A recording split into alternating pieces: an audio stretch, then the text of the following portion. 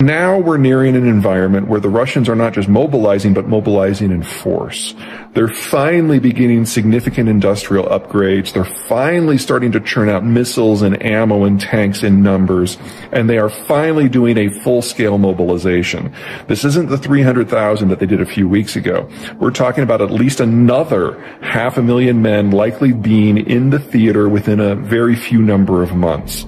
And so by the time we get to May and June, the Russian military is going to look very different. And in that environment, especially with this lead up where the Russians aren't quite ready for big offensive operations, where they're lobbing missiles and drones into civilian infrastructure, it's really cracking through the ice in the German political discussion on what a strategic policy means. And that means more and better equipment is going to be going to Ukraine. And Lambrecht, the former defense minister, was part of an obstacle system that prevented that from happening. Now she's gone. So we're probably going to be seeing movement in Berlin on things like Leopard tanks. Now, the Leopard tank is one of the top two tank systems that exists in Europe, the other one being the M1 Abrams from the United States. And there are a large number of NATO countries, specifically in Europe, that have a relatively large fleet of these tanks in storage or in use. And they are probably the easiest ones for the Ukrainians to absorb in numbers. So there are a number of countries, specifically Denmark and Poland, who have been pressuring the Germans in order to allow them to take these exported tanks and then send them on to Ukraine. That requires Berlin's approval.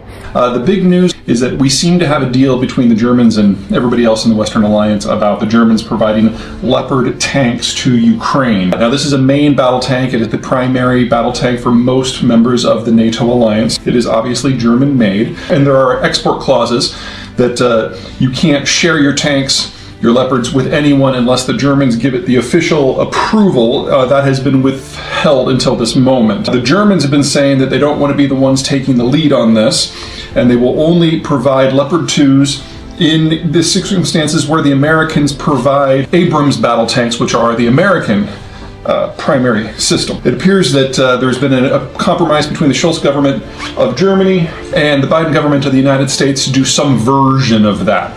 Now, there's a few things here. First of all, why the Germans have been so hesitant.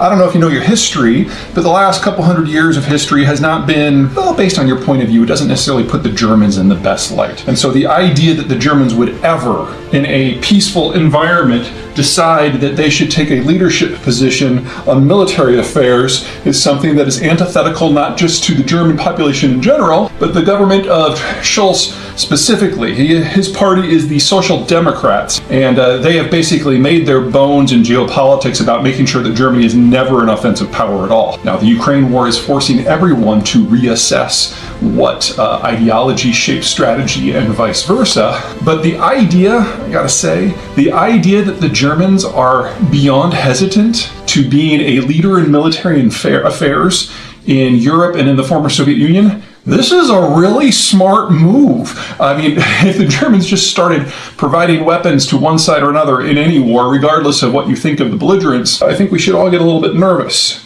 So, while the Ukrainians are the ones who are paying the price for this reticence, and I can understand why they've been upset to this point, you gotta admit, if you take an honest look at history, this is an A-OK situation. The second issue has to do with the Americans, specifically the Abrams tanks themselves. Now, the Leopards, they're good hardware. I'm not going to tell anyone that German engineering, especially when it comes to weapon systems, isn't top-notch. The Abrams should be more accurately thought of as the pinnacle of armored equipment development. This is a system that is not merely a tank. It's a weapons system that has several integrated programs within it, some of which the Americans still consider top secret. So anything that the United States sends from its arsenal is going to honestly have to be dumbed down a significant amount. And that is going to, at a minimum, take time. There's also a question whether or not these weapons are going to be getting to the Ukrainians in any sort of reasonable time.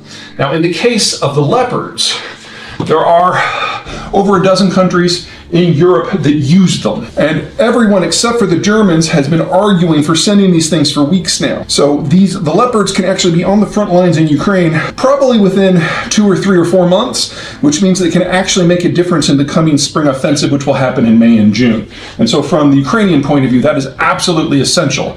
Now, from the American point of view, that is equally essential, and is part of the reason why the Biden administration to this point has not provided the Abrams, because it is not battle ready in that way. Even if the Biden administration could just turn them over tomorrow, which it honestly can't, no one in Europe at the moment operates Abrams at all. And because so many systems on the Abrams are cutting edge and have not been replicated anywhere else in any country, the maintenance and supply, the logistical tail that's necessary to operate an Abrams doesn't exist anywhere in the world except for in the United States itself. So the United States is going to have to build facilities in Europe, probably some in Germany, certainly some in Poland, which is in the process of purchasing some Abrams, but that is going to have to stretch all the way into Ukraine. And if you want to talk about something that might cross a red line or two with the Russians, a NATO logistical tail going all the way back to the continental United States for everything from arming to repairs, we're getting into a lot of gray areas there, but most importantly, the infrastructure does not yet exist. But for the Leopards, it's right there.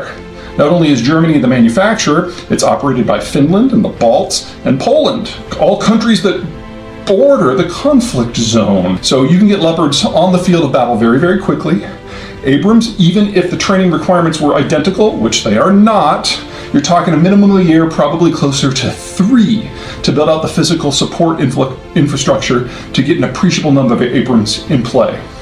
Now, there's some people who are saying, you know, by getting an Abrams into Ukraine, that is a vote of confidence in the Ukrainians.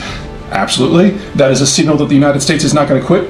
Absolutely. Those are relevant conversation points. But an Abrams in theater without that support infrastructure is a target that the Russians will try to take out. You do not use an Abrams battle tank for a photo op.